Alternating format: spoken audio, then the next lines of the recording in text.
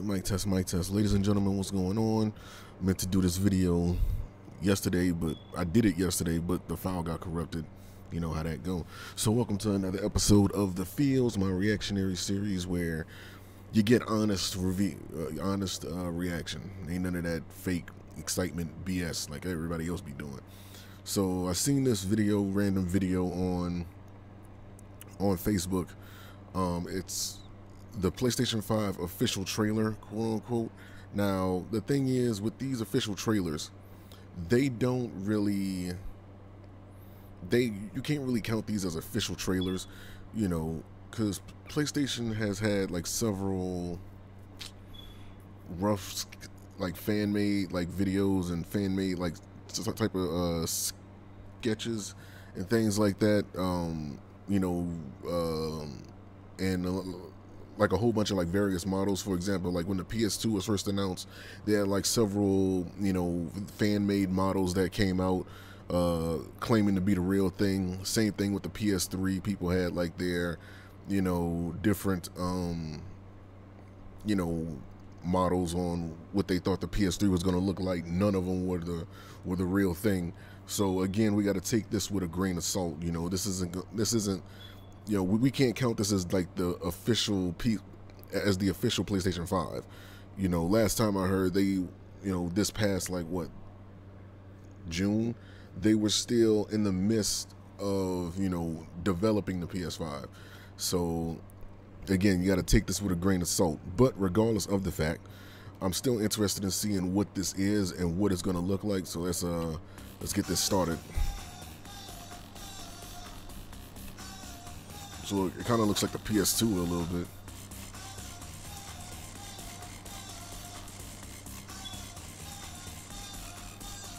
Got like an LCD screen, Era HDMI, whatever that's supposed to be. No disc.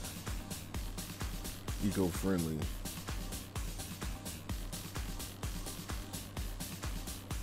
So they got a little touchscreen in the middle of the pad. That's cool. I mean, you can quickly access without having to like take the game out or like exit out of the game for momentarily to answer like a friend request or a message. That's cool.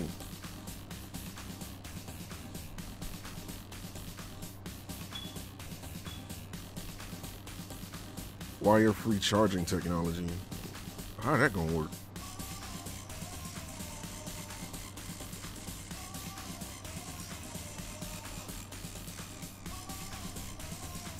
AMD Ryzen 2X. That's cool. But they say at 8K.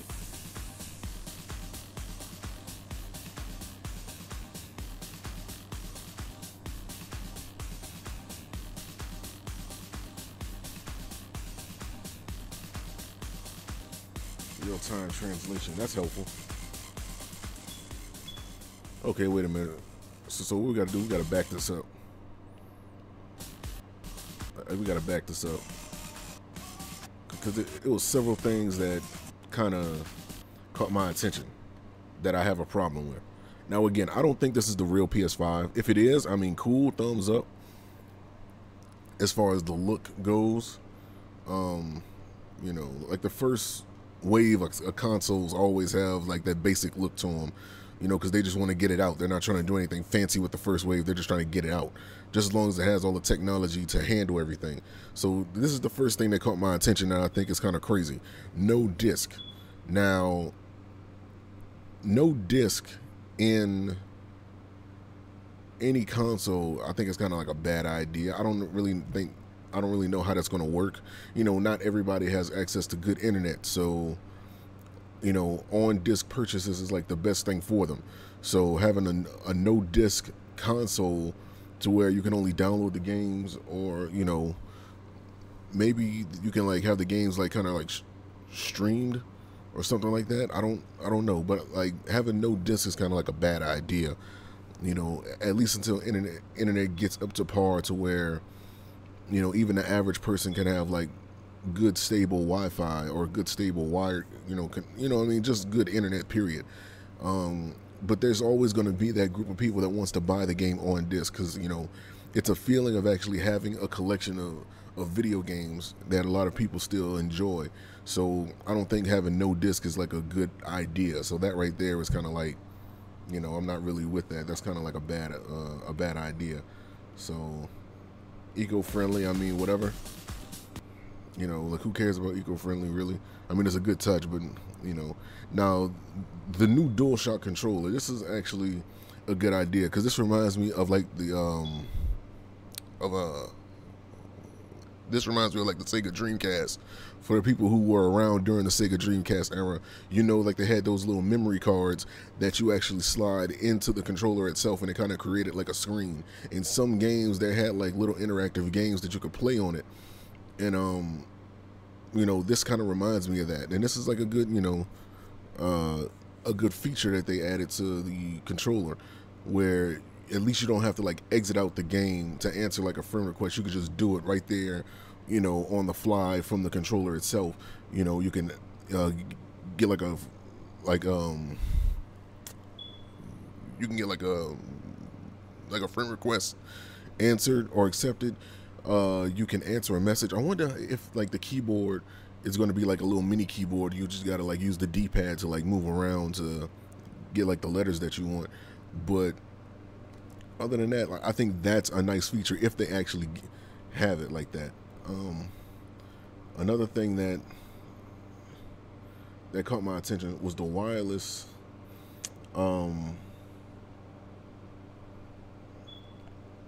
It also has like a stress level sensor.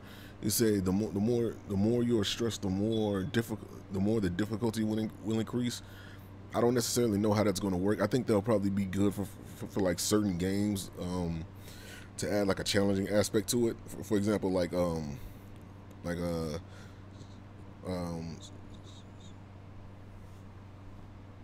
survival horror games. That'll be a good feature for that if they actually do that with a controller. I'm not really like a tech buff. I don't really know how that would really work, but in theory, if it's anything like the way they're explaining it, that'll be like an interesting feature to have for certain games.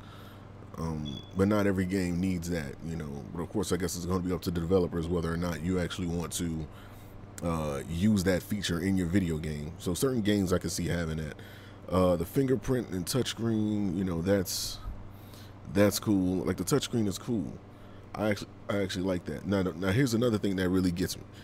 Wire-free charging. Now they actually have this with like several, cell phone accessories and other little, accessories as well for like laptops and things like that. But how's that going to work for it? I don't really know. Like, I don't really understand wire-free charging that good, but it sounds interesting to me. I'm all for it. If you can charge a controller by having like a little Bluetooth connector to, send like a signal to like increase like I don't know. I don't really know how that would work. You know what I mean? Like, I don't really understand it, but it sounds good. So I'm with it. Partnership with Energus. Matter of fact, let me look them up. Energus. Wire-free charging. So apparently it's in partnership with these guys.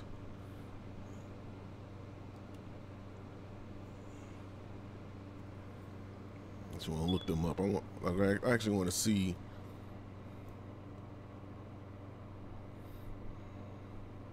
transmitters. So they use like a transmitter and receiver hardware to get it charged. That's crazy. That's actually cool. They actually got a little diaphragm here on all the things that can get charged up. That's actually pretty good. But I wonder if it's going to be something that maybe you can have like a little plug-in as like the thing that sends like the electrical signals out to like the different devices to get them charged. But that's crazy. Like, I'm definitely interested in actually seeing that in a controller, though. I really am. Like, that's going to be helpful in so many ways. You're going to finally get rid of that wire that, people sometimes lose, So that's definitely something interesting. I definitely Now, with that being said, oh wait, hold up. They said like the maximum distance is how much? See the maximum distance. Oh, thing. The controller is permanently charged with a maximum distance of 7 meters. Okay. Integrated battery backup, Bluetooth 5.0, which is really good. That means a lot of Bluetooth headsets, more the advanced Bluetooth headsets will be able to connect. The Wi-Fi 802.11. I don't know if that connects to 5. It should connect to 5.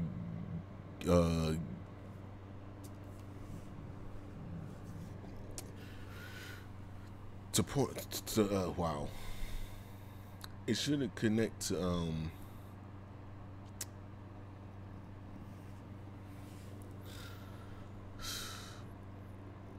what's that type of internet? They have like the 2.4, and I want to say it's like the 5 gigahertz internet as well. I'm trying to check my connection. Yeah, but they should also let you connect to like the 5 gigahertz internet, which is really good. So, I mean, I don't see why not. It's a new technology.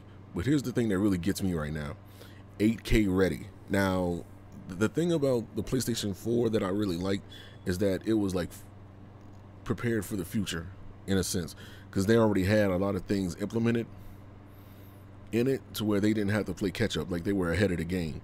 Now the 8K, I mean, obviously I don't think anybody's going to be using 8K.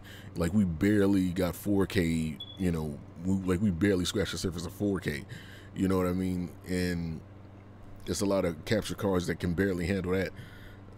So 8K is kind of like crazy, but I mean, I'm actually interested in seeing how crystal clear 8K is going to look. If 4K looks the way that it does, 8K probably is going to flip a lot of people out, like the DP Connect, whatever that's supposed to mean. Forgive me, I'm not a tech buff, but the AMD Ryzen X2, that's a really good graphics card. So I'm definitely looking forward to seeing what that looks like. And it was one last thing I wanted to talk about. I think it was another thing about the controller. Let me see. As soon as they show it, right here. Now the controller, this is the thing that bothers me right now. Everything looks cool. Everything looks good. The problem I'm having with the controller is that it kind of looks like those bulky Xbox controllers, like from the Xbox, well, the original Xbox, and even on some of the later Xbox consoles. This looks very, you know, way too bulky for anything like this. I mean, like when you look at a controller like this, you know what I'm saying, like, it fits in the palm of your hand really good. It you know, but to have something that big and bulky, like, you're gonna have to, like, that's gonna feel weird, you know. If they can find a way to like shrink the handles down to like something like this while keeping everything else intact, like the screen and all of that, that's actually going to be good. So I think that's something that needs to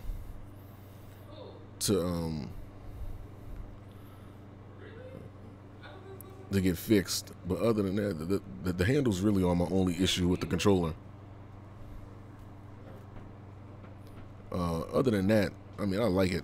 You know what I'm saying? Other than that, you know, it's pretty good. I don't have no controllers, no problems with the controller other than the handle.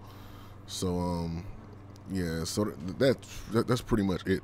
Other than that, overall, like I said, I don't think this is the official PS5 until next year when they reveal it, if they reveal it next year. But I do like the idea that they presented in this video, you know, regardless if it's the real thing or not. But you know, I hope that the real PS4, as far as the controller goes, has that screen in the middle of it. I just don't want, like, the handles, you know, is way too bulky. But other than that, I like everything else about it. But the 8K is just like crazy. Like we barely scratching the surface of 4K. You know what I'm saying? Like, they don't even have 8K TVs out yet, at least not to my knowledge. Matter of fact, let's check that. That's something to check.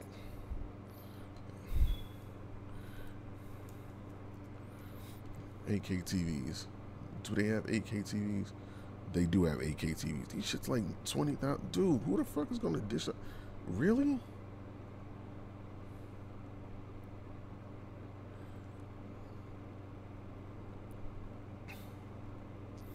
Yeah, like we don't really need 8K TVs. Holy fucking shit, dude! Look at the price tag on some of this shit. Obviously, it must be for, well, these aren't 8Ks, but the 4Ks. But still, like 8K TVs, they coming, but it's just, you know, I mean, I guess it's a good thing that they prepare for the future, so they don't have to worry about it when they are released. But at the same time, it's like nobody needs 8K. Nobody really cares for that.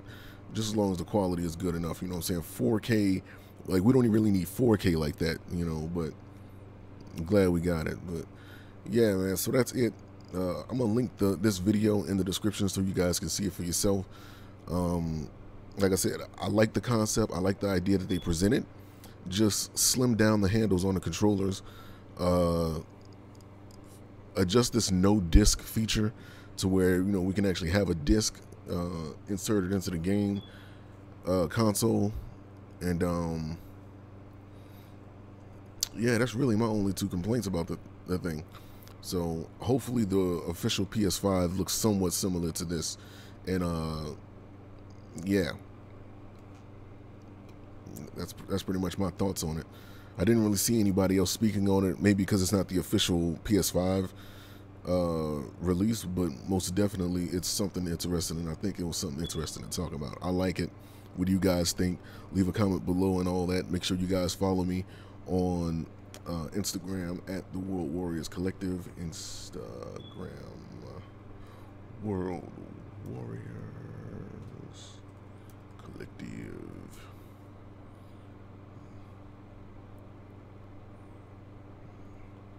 See if I can figure this out. Get it to pop up. There we go. Make sure you guys follow me on my Instagram. My Instagram at World Warriors Collective right there. I have new posts about all the new clothing items, shoes coming out, as well as contests where you guys can win some free unreleased gear. So, you know, ladies, I got the leggings for you and pretty much everything already set. So just head over there, you know, check it out, see what you guys like, and you know, keep in touch. The page, like I just made this like last week, so like the page is growing most definitely. So that's everything, man. Thank you guys for watching. Peace, and I will see you guys later.